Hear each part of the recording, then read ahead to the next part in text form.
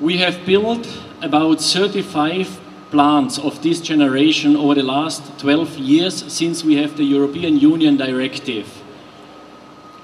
Izgradili su više od 35 postrojenja od kada je uvedena direktiva Evropske unije vezana za elektronski otpad.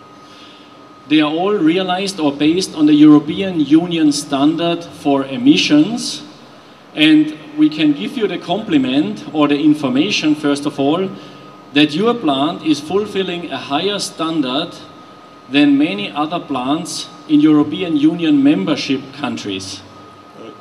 Želim da kažem da smo mi, da kažem, ispunjavamo mnogo veće standarde nego što to rade neke zemlje koje se već nalaze u Evropskoj uniji i vezano za emisiju gasova i vezano za sve ostale parametre zaštite životne sredine, da smo mnogo iznad i nekih zemalja Evropske unije.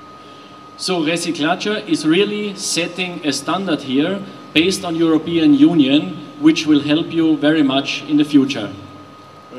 Postavili smo standarde koji su na nivoima reciklaže u okviru Evropske unije. And furthermore, you are prepared for the recycling of tomorrow. Why? We have the old generation of CFC containing refrigerators. However, the new generation of pentane fridges are coming in for recycling too. Your Mewa plant can work both on it. So you are excellently prepared for the future.